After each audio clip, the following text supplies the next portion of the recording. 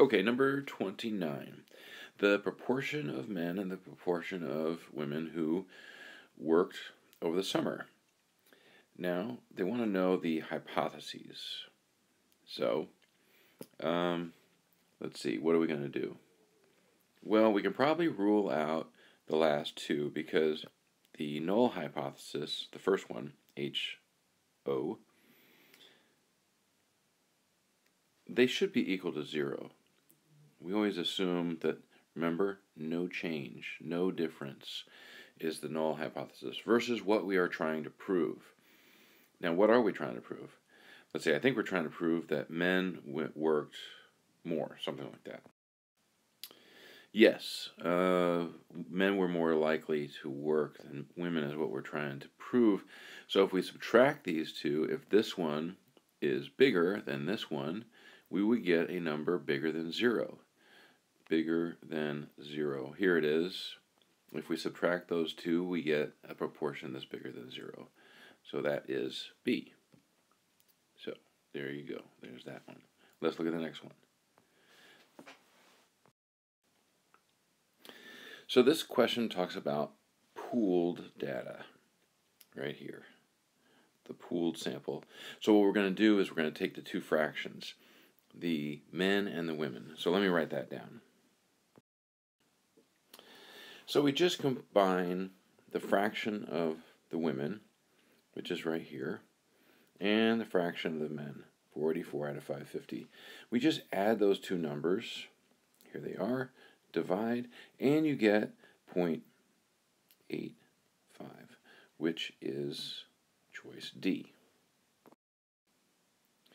Okay, so on this one, we are going to do a 95% confidence interval, and it is nice and tells us in the problem explicitly that it's men minus women. So I'm going to go to the calculator, press stat over to test, all the way down to letter B, which is the 2 proportion Z interval. So for the men, it was 484 out of 550, and I'm just putting it in this calculator here. And then the women was 410 out of 500.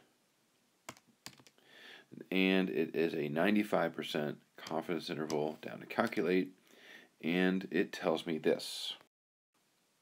So you might be thinking that's not helpful, but if we think about it, we can probably cross off these two and just say, well, we got 0.06 and we're adding and subtracting some number to it to get our interval.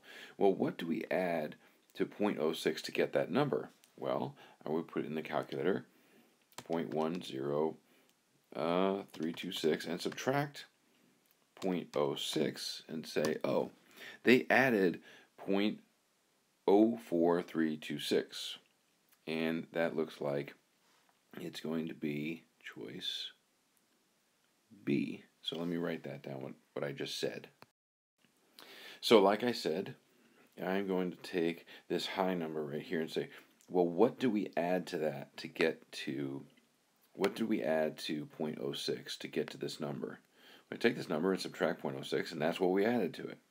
So we add and subtract that number, and it is choice B. I just want to say that one more time. So let's go to the next one. Okay, so they're trying to figure out if the substance M can help restore memory. Now they split the rats up 10 and 10.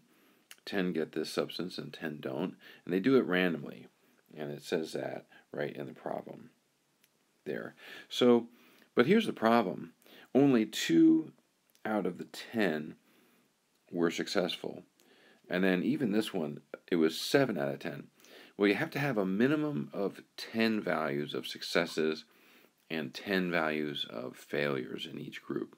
So for instance, just to say, if we took 2 out of 10, right?